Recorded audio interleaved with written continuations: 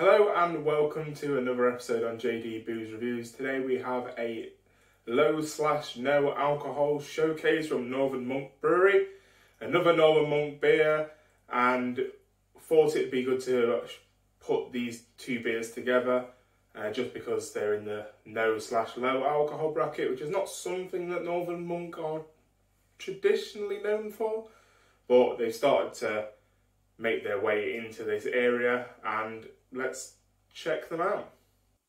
So the first beer we have today is Turbo Rave Love, which is a Love Heart Sour Ale, which is part of the Northern Monks Patrons Project, which is also what the other beer we're going to be looking at is part of.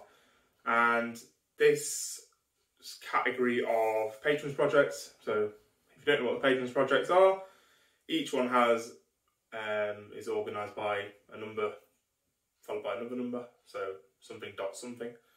In this case, this is 28.04. Now what that relates to is the series is the 28th series, which is all based around the particular artist that is doing the can design. In this case, he is called Lemau, probably pronouncing that incorrectly, but this one is based around love hearts.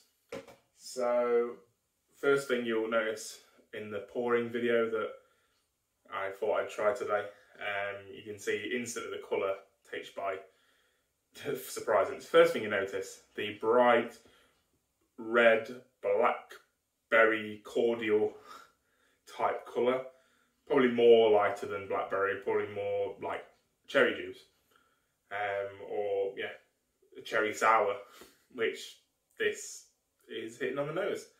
So initial smell is very much of cherry with a little bit of sweetness, which will be the strawberry flavours that it's supposedly supposed to have, plus some citrusy notes that are coming through it, which will be the orange. So this is a 2.4% beer, which I'm not sure if I've mentioned yet, and it's in collaboration with Mash Gang, who have expertise in this area. So let's see how it tastes.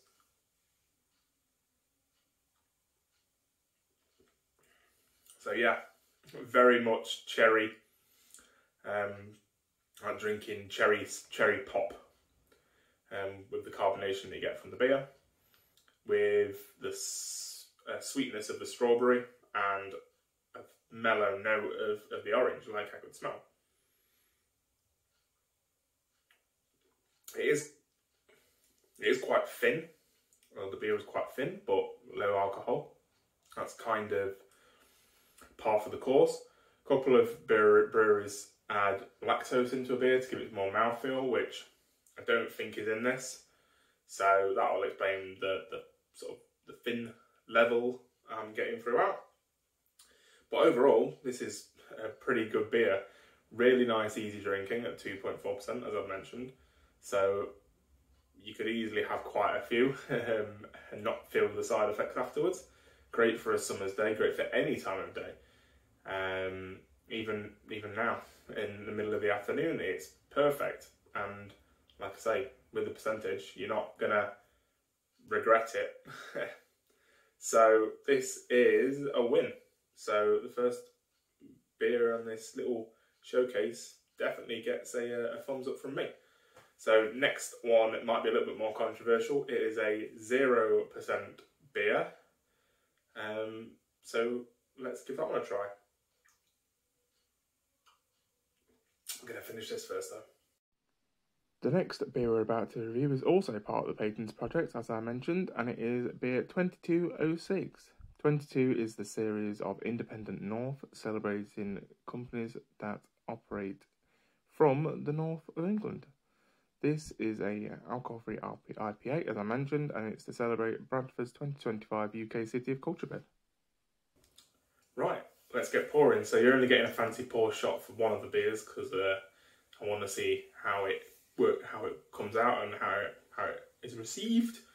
So this 0.0% alcohol-free beer is supposed to represent a mango and cardamom kulfi, which is a Indian frozen dessert, and I have opened the can and I instantly smell vanilla. It's quite away from my face, as you can see, but vanilla was pouring out of this can. So again, the colours surprised me. I was expecting a more traditional IPA colour. We don't get a massive amount of carbonation. We still have quite a flat top of the beer, but I mean, on the line of these beers having a fruit juice sort of vibe. This is orange juice. This is orangeade, but the smell is very much vanilla ice cream. But once I get closer, I get a grassy sort of note, which will be probably the cardamom slash a bit of the hops. Very grassy. It's literally like I'm smelling a piece of turf. The vanilla flavour I could smell when I opened the can is completely gone at the moment. So let's give it a try.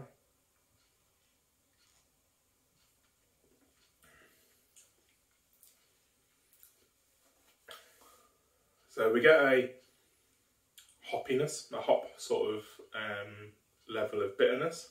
With the vanilla's not as overpowering as it was when I opened the can. It's very subtle, and this grassy, cardamomy sort of spiciness is the front and centre, really. It mentions mango. I haven't got too much mango.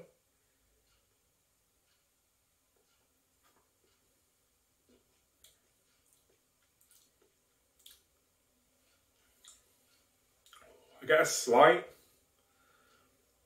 fruitiness, but not. I wouldn't definitely say. Definitely pick up mango initially, but that cardamomy bitterness and that hoppy bitterness is very much the thing that's front and centre currently, and really throughout the whole tasting experience, it's very sharp.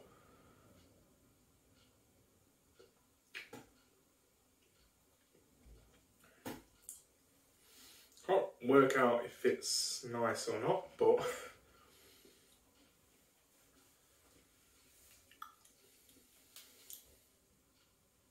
yeah, I think the cardamom flavour is a little bit too much for me. It's very much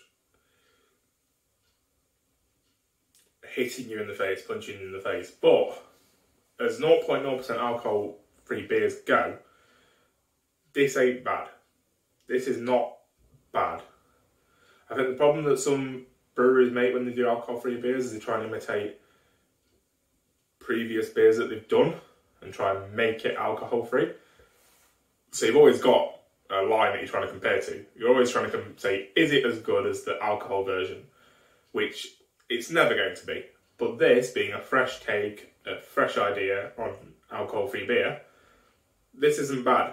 If they toned down the cardamomy sharpness, which is what I think it is, this would be spot on. But it's just a little flat for me at the moment. A little, I must say flat. It's a little too much.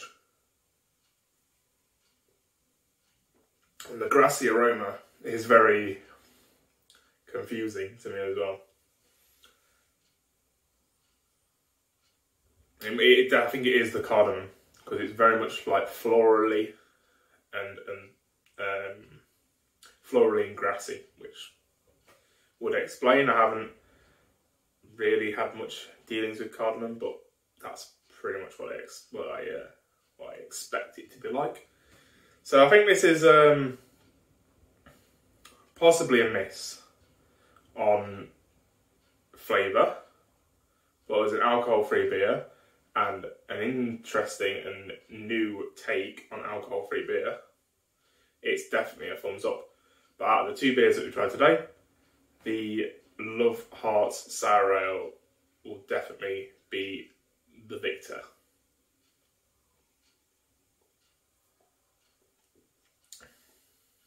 Just as an additional point, one thing I love about the Patrons projects is the fact that all of the cans are reversible.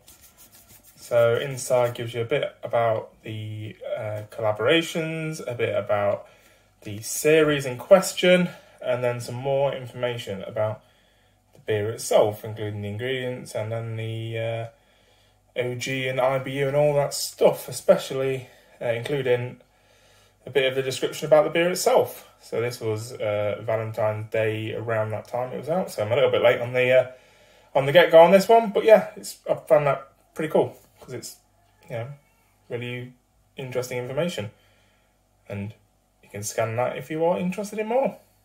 So overall, that is going to do it for today. 2 very different beers, 2 very different ideas, and I hope you like this video. I will see you next time. If you want to see more of my videos, don't forget to like, subscribe.